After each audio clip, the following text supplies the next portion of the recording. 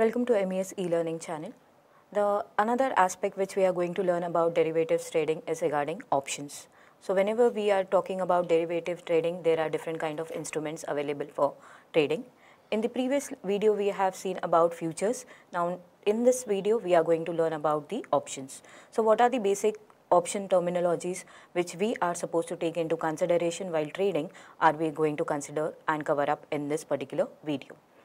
Option contracts are also a powerful financial derivative instruments which allows the traders to make profits out of your entire trading aspect and also manage risk in different variations. So it gives a particular benefit and additional advantage as compared to your future contracts to the traders by making different variations in your contract obligations.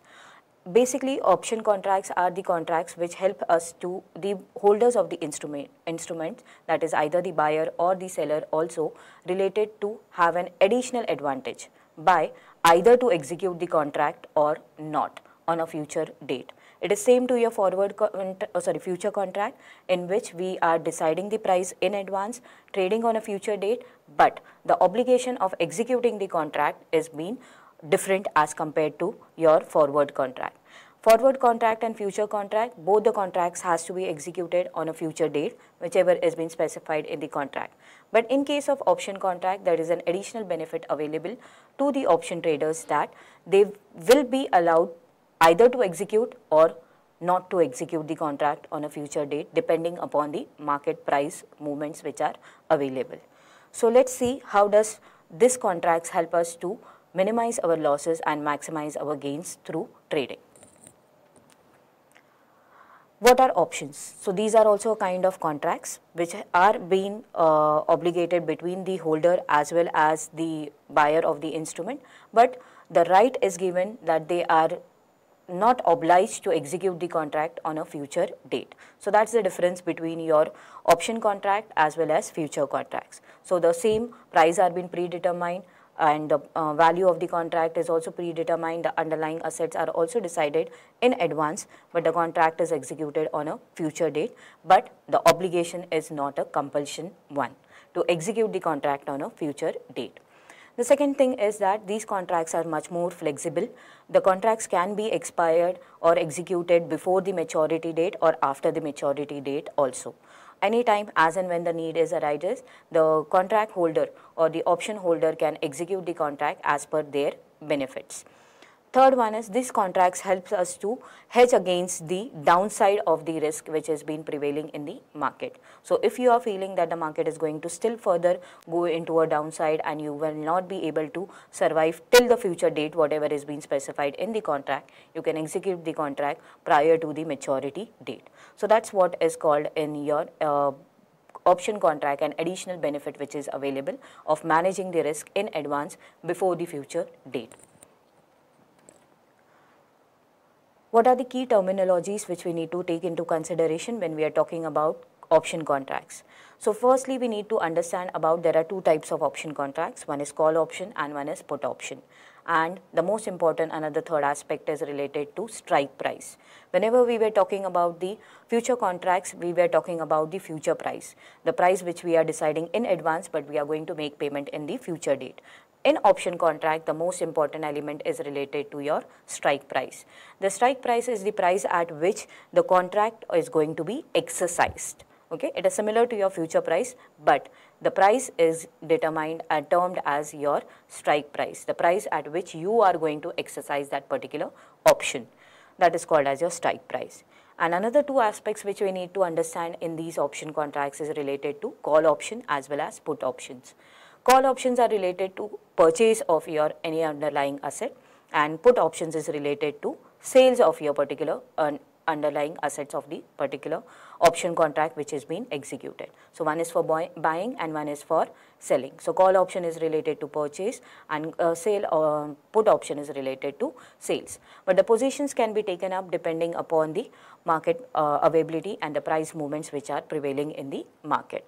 See, in both the contracts there are always involved in two parties. One is buyer as well as seller. In call option also there will be buyer as well as seller, and in put option also there will be a buyer or seller. So contracts can be executed or positions can be taken by any of the parties over here. So it is not predetermined that call option is related to buy and put option is related to sell, because any of the parties can be execute this particular contracts. The another aspect which we need to understand is related to types of options. There are two different types of categories of option execution basically. So one is on the basis of time period of the expiry of the contract. So there are two kind of options under which these are being traded. One is American option and the another one is European option. These two contracts and have the expiry period on the basis of time.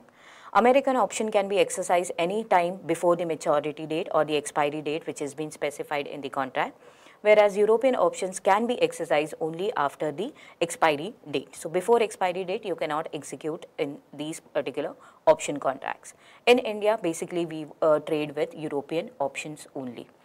Another types of two options are on the basis of nature of the contract. As we told, it is either a buying or a selling contract. Okay, so these two contracts is called as your on the basis of nature, and that comes under your call and put options. So call option provides the right to buyer to have the underlying asset either to buy or sell, and in the case of put option the right is given to the seller to either buy or sell the underlying asset.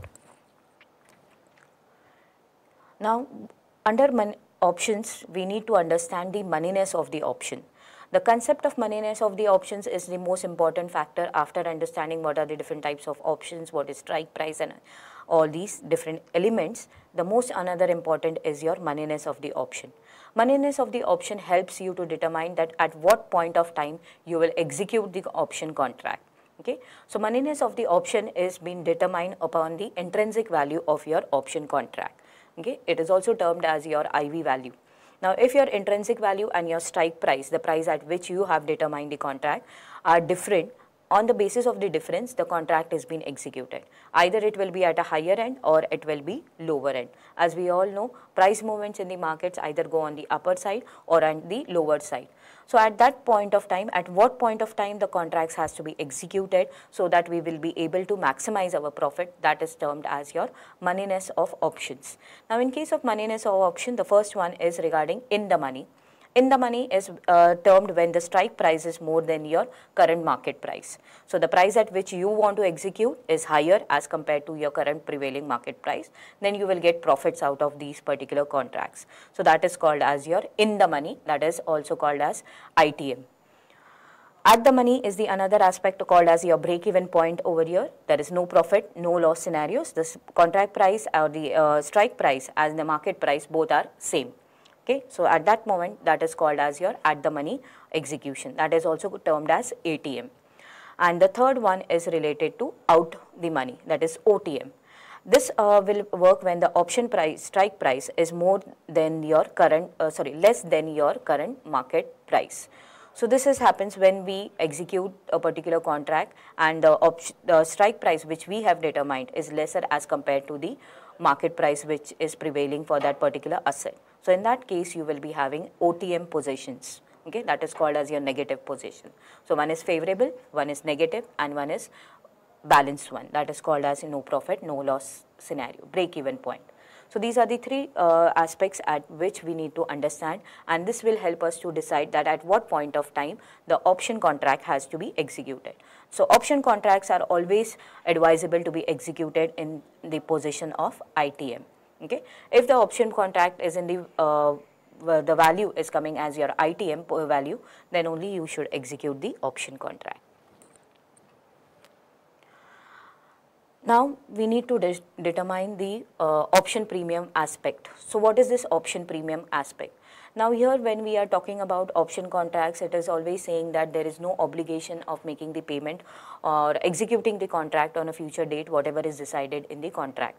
But in this case, one of the important aspect is like that whenever you are entering into a contract, you need to pay a particular value to that particular contract to get it executed. So that value is called as your option premium value. For utilizing that particular asset for certain time frame, you need to pay a value. That value is termed as your option premium. Now how this option premium value is being calculated basically? or what are the factors which are being considered when we are determining this actual premium value for utilizing the underlying assets which are being specified in our option contract. So the first one is related to time to expiry. When your contract is going to expire, that is the important aspect we need to understand. So the longer the time frame of expiry, the more the option premium value will be there. So this is how the price of the values is being determined. The longer the period, the utility of the asset is going to be taken into consideration, the amount to be paid by the utilizer or by the option holder will be higher one. The second one is volatility. The price fluctuation of that particular assets or which has been underlying asset which has been taken into consideration in your option contract is more volatile. At that point of time also the premium value will be higher to you.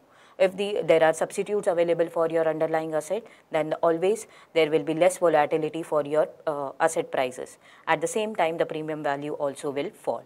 So depending upon the factors of volatility also and the demand and supply of your underlying asset, the prices of that particular asset is going to move in the upward or downward direction. And depending upon that, your option premium amount will also vary. Another important factor is related to interest rate. Prevailing interest rate in the market will also determine your option premium value affection. Higher the interest rate, higher will be the option premium amount which we need to pay. So this is another important factor, and this is also an uncontrollable factor which has been determined depending upon the market forces. And the fourth one is underlying asset price. As we have said that the prices of a particular asset, if they are more volatile, your premium value is going to exceed. So same way here also the underlying asset values will be also affecting your overall value of your option premium. So if your underlying assets are more influenced by the market changes or fluctuations, your premium value is also going to get affected. So these are the four factors which we need to consider whenever we are entering into option contract. Like future contracts, we have to pay a minimum margin for trading in that future contracts. So here option premium is the minimum amount which we are liable to pay to the instrument holders from whom you are taking up the assets. So this is an important aspect which we need to understand. Option payoffs and strategies. So same way the options are also traded like your future contracts. Here also the options are being traded with these three different positions. One is call, long put, and one is short call. So these are the three different option payoffs which are being generally utilized whenever we are going for option trading. So long call is when we can take positions in the market for a longer period of time. This is related to buy. Okay, profits will be made when the underlying asset prices are going to increase. Whereas long put, the profits will be made when the underlying asset prices are going to fall. So this is related to sales. Whereas short call is the positions where profits can be made when the underlying asset prices are going to stay flat or are going to decline. Okay, so at that moment only you will be able to make profits and make positions in the option market. So these are the three option strategies basically utilized to maximize the profits in the option trading. Now, what is the main difference between options and futures and forward contracts? Now, options are basically, we all know that they are an obligation, they don't have an obligation to execute the contract. Whenever the option trader or option holder feels that they are able to execute the contract and they are willing to execute the contract, at that moment they can execute it, or before that they can back out also. But in case of forward and future contract, it is not like that. You have to oblige with the terms and conditions which are being specified in the option trading, future contracts as well as your forward contract. So obligation is not there in case of option contracts. This is the first important feature which we need to understand. Second one is expiry date. Options have a predetermined expiry date as like your futures and forward contracts, but are at open-ended contracts. These contracts can be also executed before maturity date. So that is an additional feature available in case of option contracts. Whereas the risk which is involved in option trading is very much at a different aspect, different levels. This option limits the downside risk whenever the market is falling at a higher rate or is having a consistent decline in their prices. At that moment, option contracts always gives you a surplus edge of having minimum amount of losses. Okay. So that's all. So this is, and hope you understood about the concepts.